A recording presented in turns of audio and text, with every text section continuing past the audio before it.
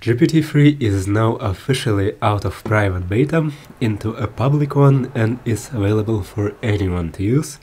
All you have to do is just go to beta.openai.com, register here. I think you also have to wait for a couple days for them to approve your application, and then you're free to use it in any way you want, either through a specified API here, but it's not very convenient for most of us, and if you're just gonna play around, you're better off using this playground option here.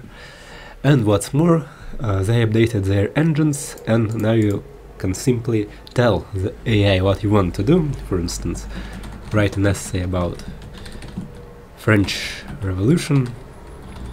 Some of them, I heard there are several. And this being a language model, it can obviously do this, or any other language related task. Basically states the importance of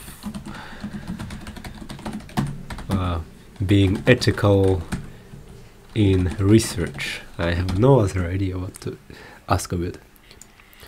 Besides these linguistic questions, you can also ask it any factual ones, although there are much better models for this, I think, and it's the relatively Googleable questions are not what you're gonna use it for, most likely. Also, you can adjust some parameters here, temperature and top P. These are the basically it explains what it does, but most of you are better off leaving them at their default values. So here's that. I think nothing more to tell. There are quite interesting examples available here if you're out of ideas. So take a look at this if you want. And that will be all. Thank you for watching. If you have any questions, head down into the comments. I'll gladly answer them. And see ya.